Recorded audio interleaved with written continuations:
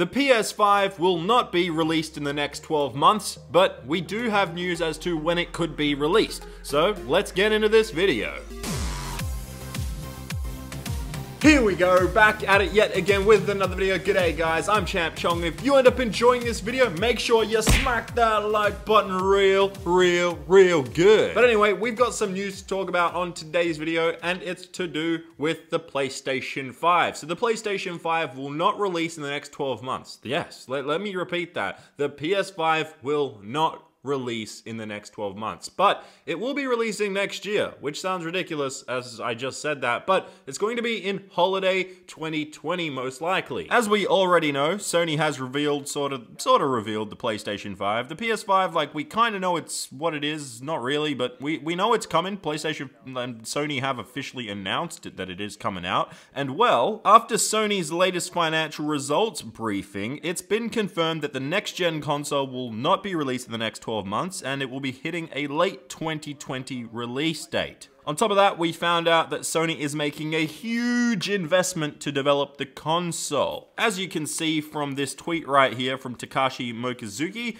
he is from the Wall Street Journal. He states, Sony, no next-gen PlayStation launch over the next 12 months. PlayStation Now has been average 40% annual growth since launch, now up to 700,000 users, and much of the 31.1 billion yen has been invested to develop the next PlayStation console. Now, if you're for some reason unaware, the PS5 is going to be powered by a CPU based on the third generation of AMD's Ryzen line and a GPU that will support ray tracing. Now, that CPU that is based on the third generation of AMD's Ryzen line contains 8 cores of the company's new 7M Zen 2 microarchitecture. The GPU is a custom variant of Radeon's Navi family, will support the ray tracing, a technique that models the travel of light to simulate complex interactions in 3D environments, which we've actually seen with Nvidia's new graphics card, specifically the 2080 line and beyond. So it's amazing what technology is evolving to these days. But yeah, pretty much what we do know right now is that hardware details. We don't know the RAM, we don't know any of that, but what we also know is that the console will not be releasing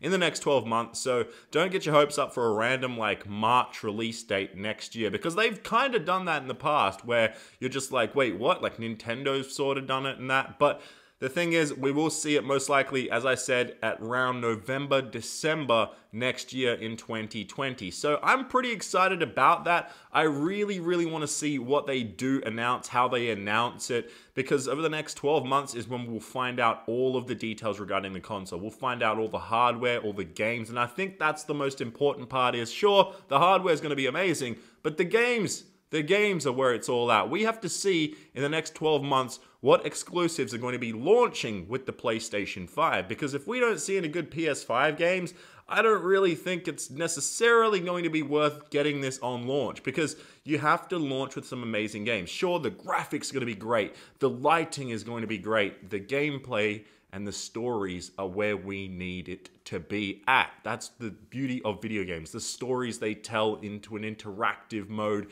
through that no other media can really do. You can read a book and imagine. You can watch a movie and see. But games are where it's at. And if you can't tell, I'm jacked up Mountain Dew. No, I'm not. If anyone can guess what I'm drinking right now, it's an Australian energy drink. I'm pretty sure it's only available in Australia. Let me put it down there. Yeah, I'm all jacked up on it and I'm ready to go. So let's talk about the next news report on today's show. And it's something that's kind of polarizing, but more on the sad news side of things. Well, if you don't know, Rocket League's developer, Psyonix, has actually been bought by Epic Games. Now, some of you probably already knew this, but the big thing is, since Epic has bought Rocket League's developer, Rocket League is now no longer going to be available to buy on Steam. So if you do still have it on Steam, you'll most likely still be able to play it, just like it's always been. Nothing's really going to change there. But the thing is, if you're playing on PC, this is just for PC gamers out there, you will no longer be able to go into Steam and buy yourself Rocket League. It'll only be available on the Epic Games Store, which is kind of ridiculous, to be honest. I 100% understand that Epic Games have bought Psyonix. They have the 100% rights to Rocket League, but this isn't helping their cause, because what they're trying to say is like, oh, we're going to be friendly, we're going to like, have games on here, but to just go and rip something off of another store, and I know they have those exclusive rights, it just seems kind of, it just seems a little just too steely. I don't even know the word. Thievery. No, that doesn't even work either. But you get what I mean. It just doesn't seem cool at all. Like, why would Epic Games do this? They're the biggest game company in the world right now. I'm pretty sure over the last at least 18 or so months, they've just completely grown thanks to Fortnite. And now they've got the rights to Borderlands with 2K, or I should say Take-Two Interactive.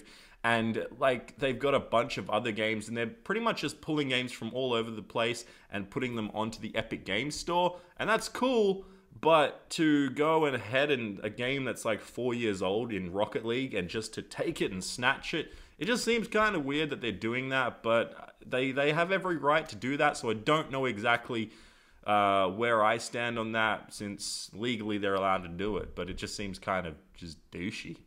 That's the word. That's the word I was looking for. I'd repeat that word, but demonetization is a thing, and I don't want to get caught by YouTube's thing. So yeah, let's move on to the next news report on today's show, and it's actually our final news report on today's show. And it's for anyone out there that plays Sea of Thieves, and well, it's some really cool news because Sea of Thieves Anniversary Update is available now for free if you have Xbox Game Pass. Rare Games have officially launched Sea of Thieves Anniversary Update, the game's largest content update so far, and the update introduces new game modes, requested gameplay features, and enhancements that reshape the ways the players enjoy the game, and it is free for all players that have Xbox Game Pass or on Xbox One and Windows PC. So you can see right here, you've got the arena, basically 5 crews will take command, and you can read all this on screen. There's a lot of stuff in there. You got Tall Tales, Shores of Gold, then you've got the new trading company known as Hunter's Call, and it can be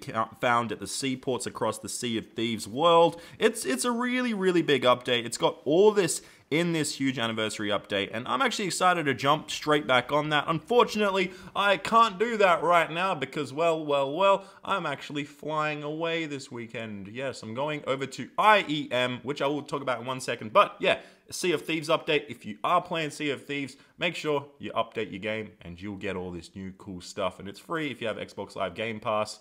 So that's pretty damn awesome right there. But yeah, anyway, for all my Australian viewers that specifically live in Sydney, or anyone flying into Sydney this weekend for IEM, which is the Intel Extreme Masters at Kudos Bank Arena, I will be there. So hopefully I see some of you guys there. I'm going to be there with Acer for Acer Gaming. It's going to be awesome. I'm going to be doing some commentary, going to be playing some games. It's going to be a really good time just hanging out with you guys. So hopefully I see you guys at IEM. But yeah, until then, I'm going to, whoop, can't get this on screen because I'm not sponsored. Please sponsor me this energy drink. I'm going to go pack because I have to get on a flight tonight. I'll see you guys in the next video. If you enjoyed this one though, make sure you smack the like button and subscribe if you're a brand new viewer. And yeah, I'll see you soon. Alright guys, so actually just before the video does end, I am going to show you something PlayStation sent me the other day. As you guys already know, Days Gone has come out just recently, so they actually sent me this awesome package, including this controller, which I'm going to open in a second. But they got me this hat, which, what up, I'm wearing a hat. It's a little too big for my head, and I have a giant head, so I don't know where they found that hat. But here we are. We've got a bandana in here, which looks pretty cool. It's blood red. It looks awesome. Then we've got this one right here, which I wore in my previous video for a second, and I look like a complete dork. But it is a pretty cool design. You've got the skulls there, the triple skulls. You've actually, if you look at it, it's the Motorcycle Club. It's actually really, really cool, because if you see on here, if you don't know, it's a whole like Motorcycle Club theme to it. You got Ride, The Broken Road, Farewell, Original. So that's actually really cool that's there.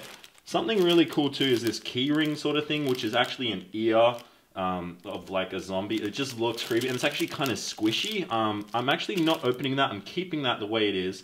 Well, actually, I will not, because apparently you can just, well, maybe not. Or maybe you can. I don't know. Actually, I'm just going to keep it in there, because guess what? It might be worth something one day. I don't know. I don't know. Maybe I'll give it away or something too. But you've got the bandana here, which is also a red one, which is really cool. And then in here, it's really cool, is this Days Gone book. So in here you can see it's like really, really cool stuff. You got like detailed artwork and stuff of the game, some details you may not know, you may not find online about the game. It's really cool and really insightful. And whoop, hopefully I'll have to not blur that out, but because it has my game code in it. But yeah, I'm going to be playing that. And then finally, one of my favorite things that comes with it, and PlayStation Australia, thank you so much. I have a huge collection of controllers now, because I'm going to open the back of this and we'll take a look at this controller. Alright, so yeah, I have a huge collection of controllers, and it's growing both on Xbox and PlayStation side of things. You guys, both companies keep sending me stuff, so this one might be actually one of my favorites. Check this out right here. Ooh, baby, it is a Alpine Green. It has this Zelda almost theme. It feels weird even saying that because this is a PlayStation controller, but it's got these gold arrows on the D-pad here. The thumbsticks actually have this really cool feel. Like, I don't know how to describe it. It's different to a normal controller, I would say. And the Alpine Green does have a nice little reflective tint to it. I don't know how to describe that. But on the back, it's fully white. I actually really like that. I've got a white controller right here. But the thing is, on the white controller, it's actually a different white. You probably can't tell on camera, but it's more of a gray. You can actually see it side by side right there. Only the front is the white on there, but it does have that nice grippy part of it. So yeah, thank you to PlayStation for this amazing Days Gone hat. Alpine Green controller, which actually matches my GTA 5 stress ball when I'm stressed, because I'm dying constantly online. But yeah, and all this other stuff, including this awesome, awesome book. And yeah, I'm gonna go play this game while you guys leave a comment saying whatever you want to say. I'll see you guys in the next video. Bye-bye.